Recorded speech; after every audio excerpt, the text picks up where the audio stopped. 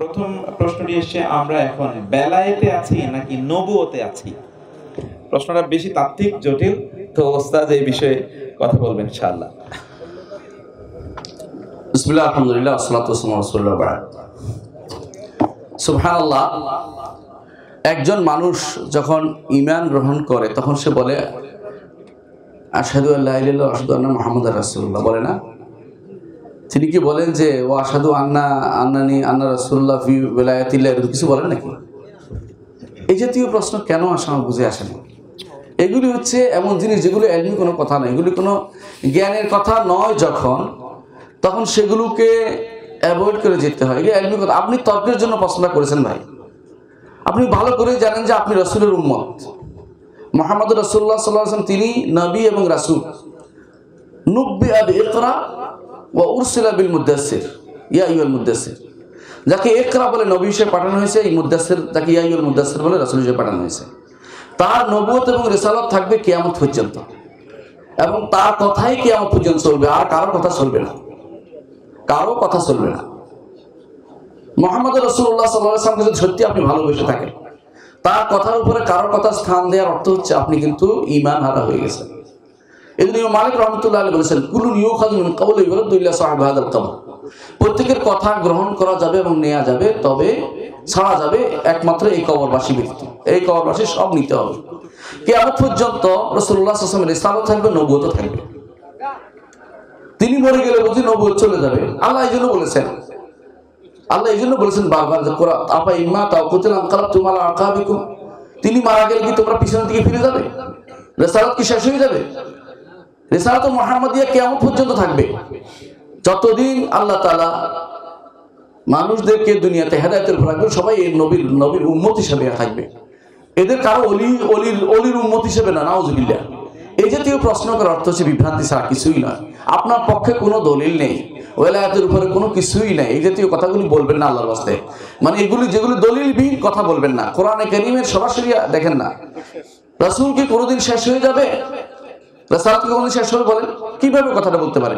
আমরা অবশ্যই রিসালাতের অধীন আছি এবং কিয়ামত পর্যন্ত রিসালাতের অধীনেই থাকবো, এবং প্রত্যেকটি মানুষ এর উপর মৃত্যুবরণ করবো। আশহাদু আন্না মুহাম্মাদান আবদুহু ওয়া রাসূলুহু বলি এটার ভিতরে থাকবো। ওয়ালায়াত বলতে কোনো কিছু আলাদা করা হয়নি। প্রত্যেকে রাসূলকে অনুসরণ করে ওলি হবে, প্রত্যেকে। আবার ওলির কথা কেউ বুঝতে পারে না এটার উপরে মৃত্যু মরে না যাওয়া পর্যন্ত। একজন মানুষ ঈমান এবং আমলে সালেহ অর্থাৎ আল্লাহর উপর ঈমান, রাসূলের নিয়ম মেনে না চলে পর্যন্ত কেউ ওলি হতে পারে না। তাহলে ওলায়াতের কি? ওলায়াতের মধ্যে আছে এটা কোন ধরনের কথা? এটা কোনো কথা হইল না, কোনো গ্রহণযোগ্য কথা হলো না, এটা কোনো এলমি কথা না, এটা কোনো অর্থহীন কথা ছাড়া কিছুই না। আল্লাহ আপনাকে আমাদেরকে সঠিক বুঝার তৌফিক দান করুন। ভাই, আল্লাহর কাছে দোয়া করি আপনার জন্য, আপনার মনটাকে যেন ঘুরিয়ে দেয়, আপনি যেন সঠিক বুঝতে পারেন, কোরআন সুন্নাহ থেকে সোজা জিনিস নিতে পারেন। বক্র পথের আগালে আপনি নিজে বাঁকা থাকবেন, আল্লাহর কোরআন এবং রাসূলের হাদিসের কোনো ক্ষতি হবে না। আচ্ছা, আমি শেখের সাথে একটু প্রশ্ন করি, আপনি উত্তর দেন। আপনাকে সুন্নি না শিয়া বলেন তো? না, এমনি আপনারা কি নিজেদেরকে কি দাবি করেন? যদি দুটো পন্থা তো আছে কি না? শিয়া কি নাই? একটা হচ্ছে আহলুস সুন্নাহ ওয়াল জামাআহ। আহলুস সুন্নাহ বলেছেন আলাইকুম বিসুন্নতি ওয়া সুন্নাতিল খুলাফার রাশিদিন আল মাহদিয়িন। আপনারা কি রাসূলের সুন্নাহ মোতাবেক চলবেন নাকি শিয়া মতবাদে চলবেন? কোনটাতে চলবেন? হ্যাঁ, রাসূলের সুন্নাহ মোতাবেক চলবেন না? আচ্ছা, শিয়ারা তাদের আযানের মধ্যে একটা অতিরিক্ত শব্দ বলে। আমরা বলি আশহাদু আন্না মুহাম্মাদার রাসূলুল্লাহ, তারপরে কি বলি? হাইয়া আলা সালাহ। শিয়ারা নতুন একটা কথা বলে। আপনারা যদি বিশ্বাস না করেন তাহলে এখনই ইউটিউবে সার্চ দেন শিয়াদের আযান, ওখানে দেখবেন তারা নতুন আরেকটা বক্তব্য দেয়। তা বলে আশহাদু আন্না আলিয়ান ওয়ালিয়ুল্লাহ। আমি আরো কি সাক্ষী দিচ্ছি?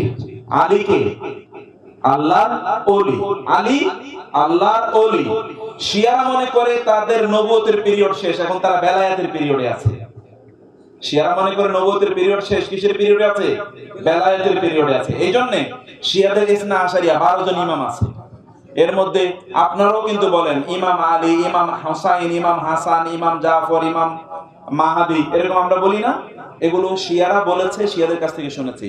অন্য কেউ আর ইমাম না কেন ইমাম হাসান হয়, ইমাম হোসেন হয়, ওদেরও ইমামিয়া বিশ্বাস। ওই ইমামিয়া বিশ্বাসের কথা হচ্ছে তারা বেলায়েতে আছে, নবুয়ত শেষ। কিন্তু বেলায়েতের অধীনে এখনো তারা আছে, এখনো আল্লাহর ওহী আসে ওই তাদের যে নেতা যারা তাদের কাছে, অতএব তারা বেলায়েতের উপর আছে। আপনারা কি শিয়াবাদী বিশ্বাসী নাকি? এই প্রশ্ন শিয়াবাদের প্রশ্ন, এবং শেখ কিন্তু স্পষ্ট করে বলে দিয়েছেন সুফিবাদের বিশাল বড় প্রভাব আছে শিয়াবাদের, সুফিবাদের উপর বিশাল বড় প্রভাব আছে শিয়াবাদের। এটা শিয়াবাদের প্রশ্ন। সাবধান, বহু লোক আমাদের ঈমান কেড়ে নিচ্ছে, বহু নেকড়েবাজ। শয়তান কিন্তু আলেমের সুরতেও আসে, এটা বুঝবেন। অনেক আলোচনা উস্তাদ করবেন, এটা আপনার অনেক প্রশ্ন আছে, তবে সাবধান এই জাতীয় প্রশ্ন যারা করছেন খেয়াল রাখবেন। আপনি নবুয়তের উপরে আছেন। কিসের উপরে আছেন? নবুয়তের উপর। নবীর সুপারিশ চাওয়ার জন্য প্রতিদিন কান্না করেন, নবী সুপারিশ আপনাকে দেবে, আর আপনি নতুন করে বেলায়েতের প্রশ্ন আনলেন। বেলায়েত কি? নবুয়ত। বিদায় হজের ভাষণে আল্লাহ কি বলে, আল্লাহ রাসূল কি বলেছেন? কোরআন এবং সুন্নাহ রেখে গিয়েছি না, তাই না? আতিউল্লাহ ওয়া আতিউর রাসূল। খবরদার, এটা আকীদার বিশাল বড় ইস্যু।